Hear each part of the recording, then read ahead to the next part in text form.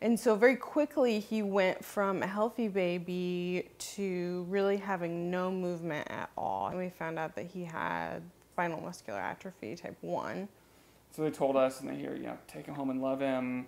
He's probably not going to make it to 2 years, or to 1 year. He certainly won't really make it to 2 years.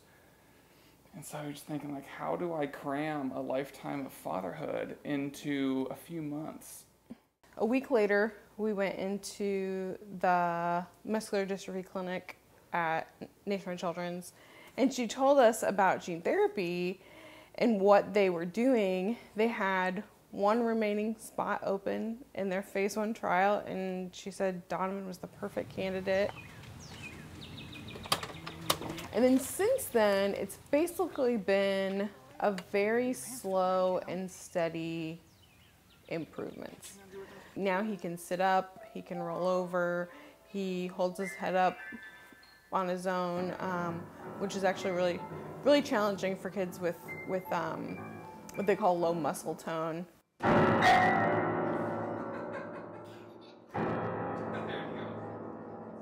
This does not happen. Sitting unsupported at 3 years old, being able to take steps if he's supported, coming off the vent, holding his head up. If he falls over in the right position, he can pick himself back up.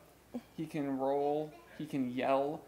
These things don't happen in SMA type 1. No. Never before have they ever happened in SMA type 1. Like, to say that this is groundbreaking is not enough. Like, this is history making.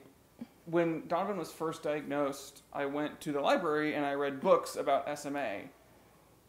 Everything your child will never sit.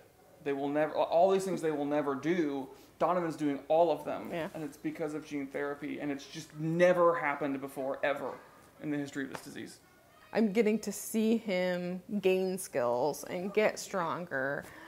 This isn't a cure. He still has symptoms of SMA, but his life has totally been transformed.